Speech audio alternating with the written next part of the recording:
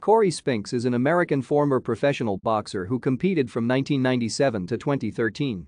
He held multiple world championships in two weight classes, including the undisputed welterweight title from 2003 to 2005 and the IBF junior middleweight title twice between 2006 and 2010. Additionally, he challenged once for the lineal middleweight title in 2007. Spinks is the son of former world heavyweight champion Leon Spinks and nephew of former world heavyweight and light heavyweight champion Michael Spinks. He has an amateur record of 78-3 and won the National Golden Gloves and National Police Athletic League welterweight titles in 1997.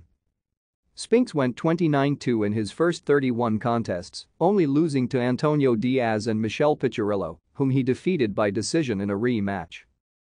However, Spinks rose to boxing stardom by unifying the WBC, WBA, IBF, and the ring and lineal welterweight titles on December 13, 2003, when he defeated Ricardo Mayorga by majority decision.